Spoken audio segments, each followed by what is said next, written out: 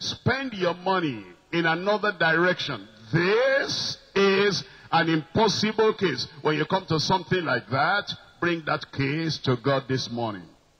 I said bring that case to God this morning.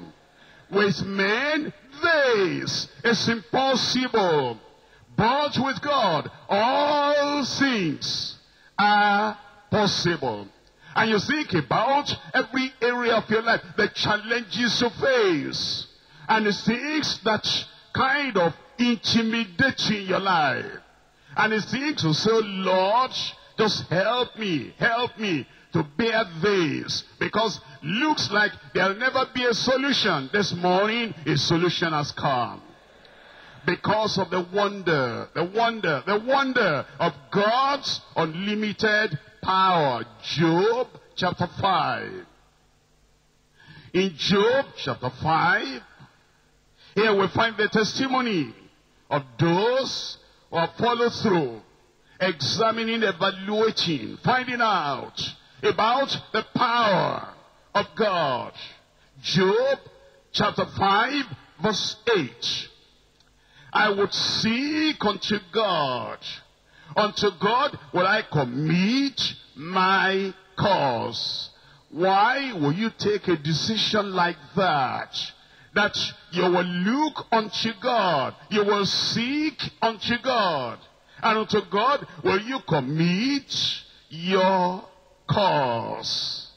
When you look around, and the men or the women that want to help, you discover vain is the help of man. They want to do their best, but their blessed produces a blanket that will not cover you in the cold night.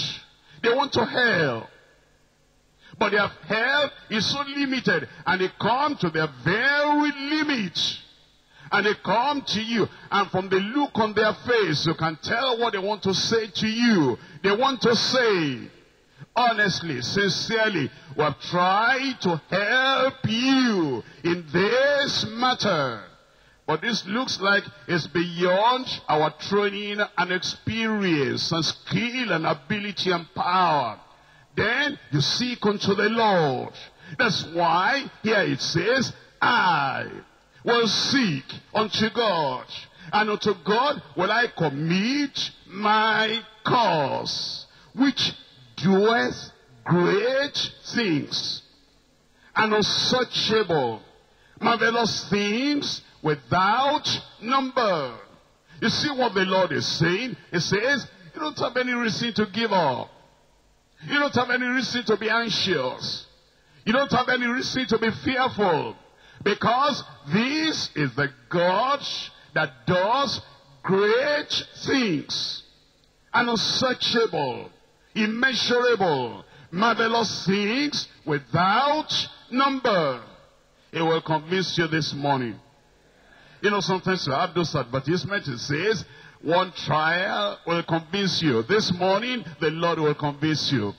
When He removes that mountain out of your life, when He solves that problem in your life, and when He makes seemingly impossible things possible in your life, it will convince you that He does great, mighty things, unsearchable, immeasurable. In Job chapter 9. Job chapter 9. I'm reading from verse 4. He is wise in heart and mighty in strength. He is wise in heart and mighty in strength. You know, if somebody is wise, but he doesn't have power, yes, he'll go a little bit far, but not far enough. And if somebody is mighty and powerful, but he's not wise, he might do some things, but he'll not go as far as necessary. But when wisdom and power, wisdom and might, when they combine together, that's awesome. That's great. That could be terrific and terrible. He is wise in heart and mighty in strength, who has hardened himself against him and has prospered. What the scripture is saying is, while you are bringing your case to God, on the way, when you are coming, you just remember that so and so said on my dead body, for you to be able to have that breakthrough. And then your hands are down. And then the Lord reminds you, don't mind what he has said. He will never say anything more than what Pharaoh said. He will never be able to go as far as Nebuchadnezzar went. And those kings that hardened themselves against the program of God for his people, against the project of the Almighty for the seed of Abraham, all those people found that they could not harden themselves against the Almighty and still prosper. Therefore keep on coming. Bring your case to the Lord. The Lord will solve the problem. All those people that threaten you, that accept you worship their idol, you worship their God, all those people that said, fast all you can, pray all you can, as long as we're here, you will never be able to make it. I want to announce to them and announce to you this morning, you have made it already. Because it says this Almighty God you come to, awesome in power, great in power, he is wise in heart, and mighty in strength, who has hardened himself against him, and has prospered, in verse 10, which doeth great things past finding out. Which doeth great things past finding out, yea, and wonders without number. Wonders without number. You are entering into a new stage of wonder-working experience.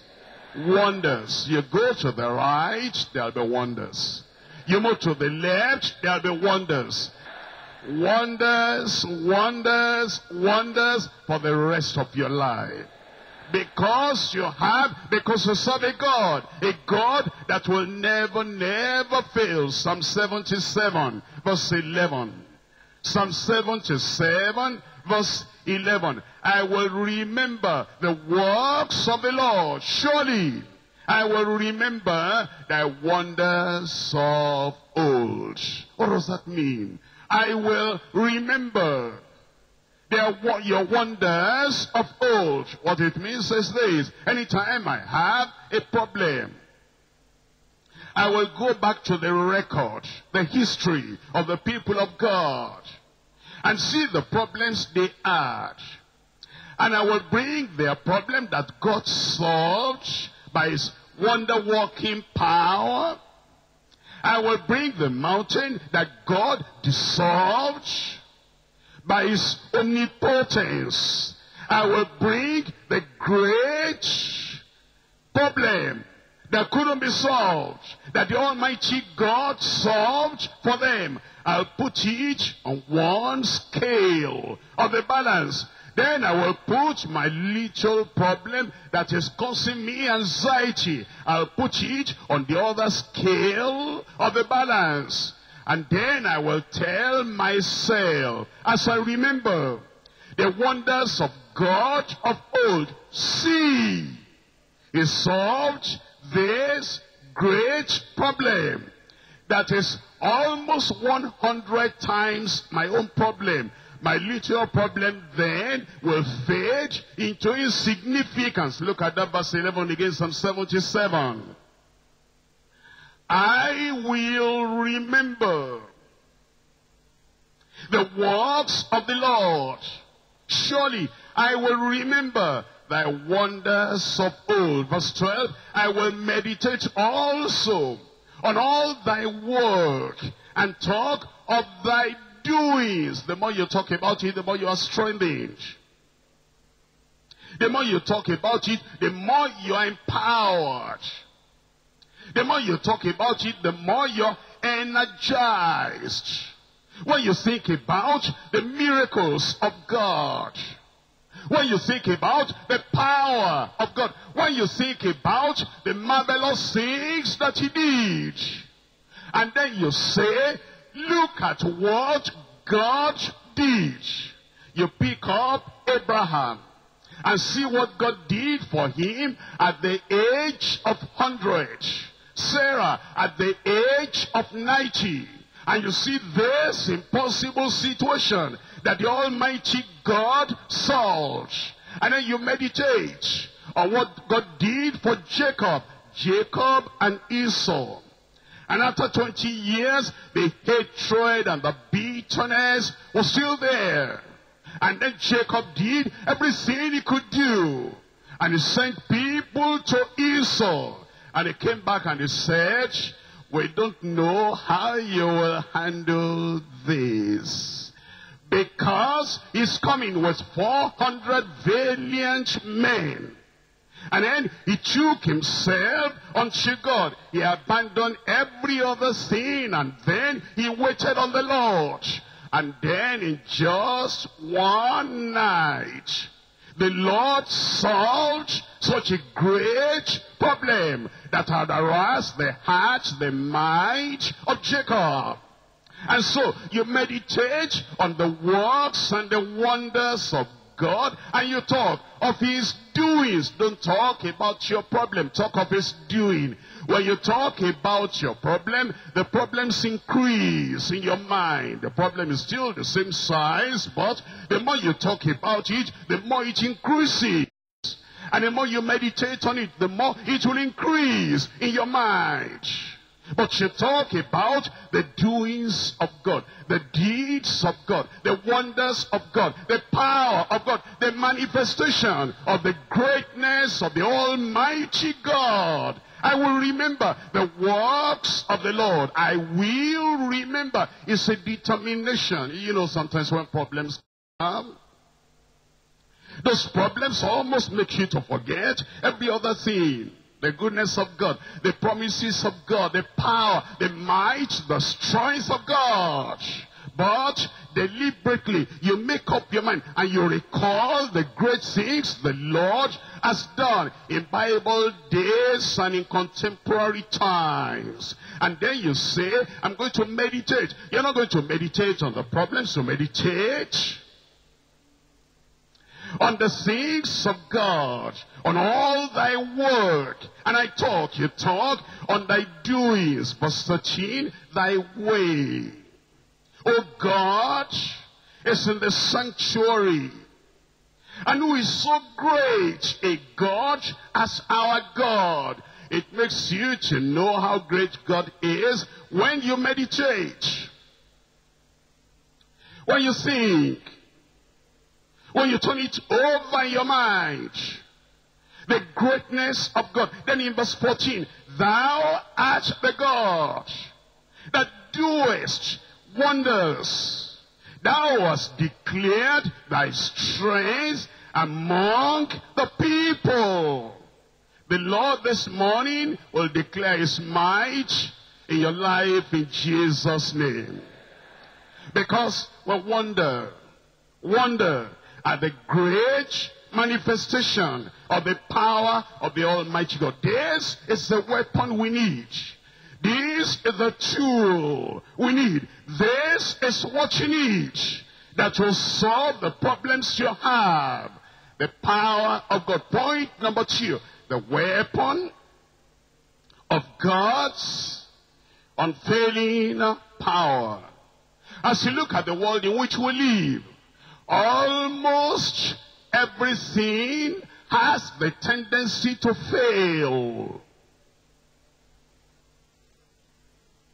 As you look at all the gadgets that human beings have and the gadgets that human beings use, almost all things have an inbuilt weakness to fail. But there is one thing that never fails. from the day of creation until this time, thousands of years. There is something that never fails, and that is the power of God, the weapon of God's unfailing power. Adam and Eve found that to be true. The power did not fail.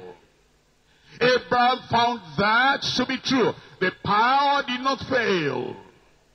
Jacob found that to be true. The power never fails. Moses in the wilderness, Moses before Pharaoh, found that to be true. The power never, never, never fails. And Joshua in the land of Canaan, he found that to be true.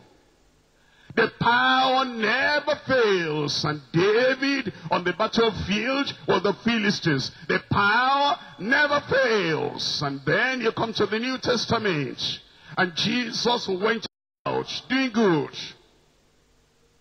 because he was anointed of the Holy Ghost and power. And then God was with him, healing all that were oppressed of the devil. The power never failed. You find John and Peter, Peter and John, at the beautiful gate. And they saw that man that had been born paralyzed. The power never, never fails. Here comes Saul, going from Jerusalem to Damascus. The power that blew him down, and the power that turned him around, that power never fails. Many things will fail in life, but we serve a God that has an unfailing power. And that power will work in our lives in Jesus' name. The weapon of God's unfailing power. We're looking at 2 Corinthians